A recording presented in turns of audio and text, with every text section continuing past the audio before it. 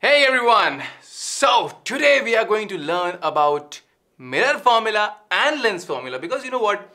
Both these formulas they look similar at least, right? And that's why today's session is all about decoding these formulas. So once you are done with light, reflection and refraction, what we need to master is the lens and mirror formulas. Today's session is about that. So very quickly we are going to unravel all the doubts with these two formulas, right? Come on, let's do it. Let's take a nice case. There are two girls, Rashmi and Shruti. They were doing some experiment. So let me tell you, there are some observations they have made. Let's see. First, for a pencil kept 10 centimeters away from the instrument, I would say Rashmi made an observation that her instrument gives an upright image that appears to be 20 centimeters behind the instrument. Okay, important keywords here are an upright image that is 20 centimeters behind the instrument. Alright, let's see. Shruti's instrument gives an upside down image. Okay, means inverted image on a piece of paper. Because you know what, see, in light, the most important thing is if you are able to decode or at least focus on the important keywords and make sense of them, and you understand the question, the light chapter, at least with all the numericals, all the heavy numericals, becomes really easy. So I'll tell you, every line here, like a piece of paper 15 centimeters behind the instrument, it is giving you a clue. Don't worry. We'll talk about both these questions, we'll solve these questions, but first let's have a very quick recap of what are mirror formulas and what are lens formulas. I would say what are. What is a mirror formula and what is a lens formula? Let's do it. Come on, very quickly. So, type of instrument. The question in front of you is, when you have seen what are the observations made by Rashmi and Shruti, what is the type of instrument that they have been using? And I'm not saying it could be same, maybe different, but what is the type of instrument? That is something we need to guess. So, let's do it. But to do this, we need to understand or have a good crisp or good grasp of mirror and lens formula, right? So, let's see. Mirror formula, nice, looks simple. 1 upon V plus 1 upon U equals 1 upon F. Fine. What is V? V is the image distance from the pole of the mirror. U is the object distance from the pole of the mirror. And F is the focal length. Fine. Lens formula, similar looking. 1 upon V minus 1 upon U equals 1 upon F. The only difference is, you will notice, this plus and this minus. And you know what? This is one place where we usually tend to get confused. Mirror formula it was plus or minus. I'm not able to remember. Oh, it's plus or minus, plus or minus, plus or minus. These things happen. In a mirror formula, it's plus. In lens formula, it is minus. Okay. So, and let me tell you how to clarify this thing. Mirror formula. Alright. And a lens formula. Okay. So we have said it is plus in mirror and minus in lens. Fine. How to apply these formula? First of all, right? How to apply these formulas? So, you need to understand one very important thing, the sign convention. And it is another checkpoint for us, because if we get confused in signs, means formulas are a different thing then. First of all, we need to clarify something else, the signs, right? So, sign convention, let's have a very quick recall of the Cartesian sign conventions. Very simply, we all tend to remember, like in Cartesian system, right was positive, left was negative, up was positive, down was negative. Similar thing, right? Plus x-axis, minus x-axis, plus y-axis, minus y-axis. This is how we can remember. But you know what? There is one more thing I want to tell you over here.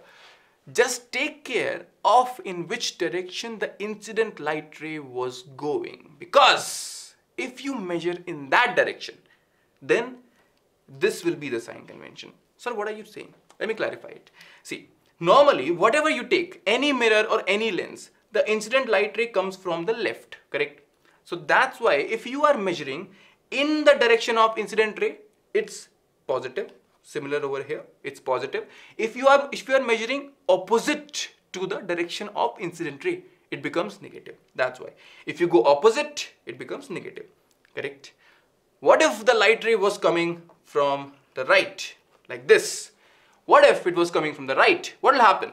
It means on this side it will be positive, on this side it will be negative. Okay. Your at least sign convention, this will become negative, this will become positive.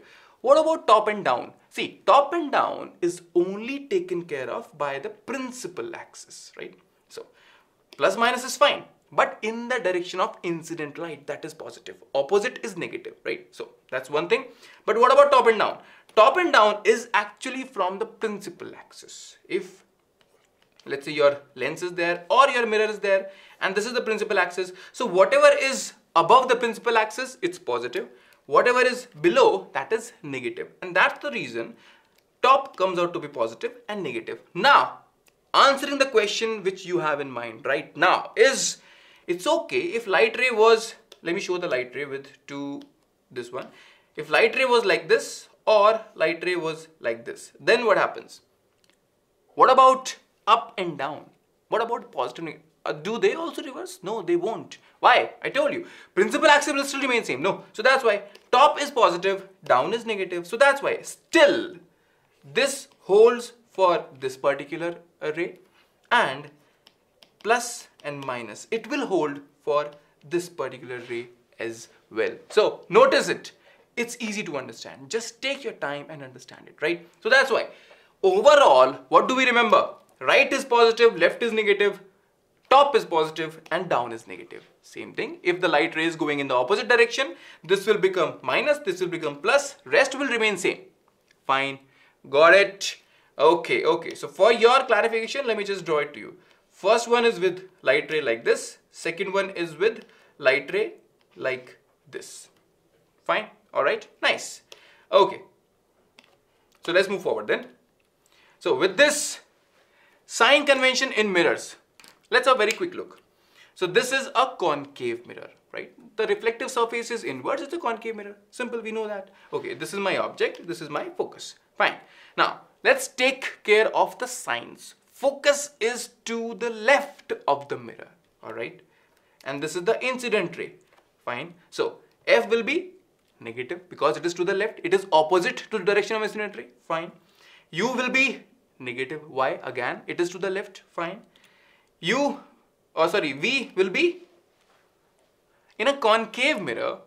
In a concave mirror, there are a number of possibilities. Either you get the image as real, inverted and magnified or diminished is fine. But real and inverted, it's towards the left. But there is one case between pole and focus. If the object is kept, you get a virtual, erect and magnified image on the right side. So, F could be negative or positive. Fine. Okay. Let's see. A convex mirror. In convex mirror, it's very simple. F is to the right. Correct. F is to the right. Why? Because this is the incident ray. It is towards the incident ray. F, and that's why it is plus. U is minus because it is to the left. V is plus. An image is always virtual, erect and diminished in a convex mirror. That's why it is to the right and it will be positive. Fine. Nice. Okay. Let's see the lenses. A convex lens. Convex lens is thicker in the middle and thin at the corners. Fine. So, let's take care of the focal length. What about focal length? A convex mirror, parallel rays come and meet on the right side of the lens, right? So that's why focus is positive for a convex lens. Fine. Because it is in the direction of incident ray you are measuring. You are measuring to the right, right? That's why. Okay, F is positive, U is negative because it is to the left of the lens. Fine. What about V? Again, as concave mirror, similar to it, we have convex lens. It also have two cases possible. Either a real inverted image or a virtual erect and magnified image, right? So, all the real inverted images, they are formed on the right side of the lens. The virtual erect and magnified image, it is formed to the left of the lens, right? We have all done this. So, V could be plus or minus. Fine. Let's take the concave lens. Here, focal length is plus or minus. A concave lens. Parallel rays come and after refraction they get diverged. But if you retrace them on the back side of the lens, on the same side of the lens, they appear to meet at a point. So, focus is to the left of the lens. You have to move opposite to the direction of incident ray to measure the focal length. It means it is going to be negative. Got it? It's going to be negative. Fine. U is to the left of the lens. It's negative. V can be, there is only one possibility. always V is going to be towards the left of the lens. That's why it is negative. Fine. Nice. Now, with all these understandings, let's see what was the observation of Rashmi. See, Rashmi was saying, for a pencil kept 10 centimeter away, what is this? It is the U, right? It is to the left. So U will be minus 10 centimeters. It gives an upright image that appears to be 20 centimeter behind the instrument. Upright means erect. So there is an upright image, means it is an erect image, means it is a virtual image, right? And it is behind the instrument, right? When the virtual image is behind the instrument, it must be a mirror. Then how do we know this? Think, if it was a lens, let's say it was a lens. In a lens, whenever you have a virtual erect image, right? Whenever you have a virtual and erect image, it is on the same side of the object. Notice, do you remember? In a convex lens also, the case was between optical center and focus. You get a magnified image on the same side. Same thing with the concave lens also. So, in concave and convex lens, it is not possible to get a virtual erect image on the other side of the lens. But in mirror, it happens. If it's a concave mirror, focus, if it's a concave mirror, right, and you put the object between pole and focus, you will get an erect and magnified image on the other side, right? It's a mirror. Sir, convex mirror or concave mirror? I don't know. I mean, till now I don't know. If it was a convex mirror, then also you can get a virtual erect image on the other side. But at least one thing is clear. No, between lens and mirror, it's going to be a mirror. That is sure. But concave or convex, we don't know. We'll have to find it out. Okay, fine. So that's why it must be a mirror. With all these observations we have figured out, it is a mirror. Fine. Okay. Find the focal length and the instrument. Let's do it now. So you have the value of U. It is minus 10. Okay. Now, V is going to be plus 20. Why? Because it is said it is on the other side, behind the instrument, right? That's fine.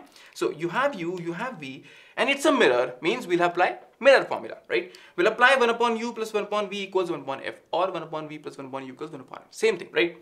So put the values. V is plus 20, U is minus 10, and when you solve it, the LCM would be 20 means 1 and minus 2 equals 1 upon F. So this is, F comes out to be minus of 20 centimeters. Yes, F comes out to be minus of 20 centimeters.